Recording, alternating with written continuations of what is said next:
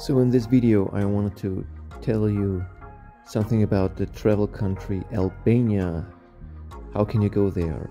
You can go there from Greece, from the island of Corfu. There are a lot of cheap airlines going to Corfu, Ryanair, Wizz Air and EasyJet and some others. And there are several flights going to Corfu every day, so every half an hour almost, or more often. And then you can take the ferry from Corfu to Saranda in Albania. It's 25 euros almost, and takes 45 minutes. And to enter Albania you need just your ID, nothing more, no tests, no vaccination passport, nothing. In Albania you have the half prices of Greece, I guess, and you can rent, for example, a rollers with a scooter to travel. That makes sense, but you should not pay more than 10 euros per day. Maybe you can make a good deal for less. And then single rooms are starting from 20 euros maybe. Just to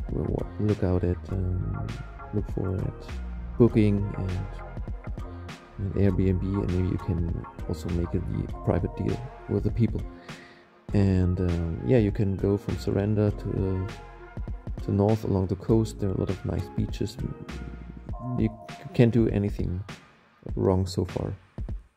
Another way to travel to Albania from European countries is to go to Tirana, but then you have to travel to the coastline, a couple of hours with a bus. You can take the bus as well, or a rental car.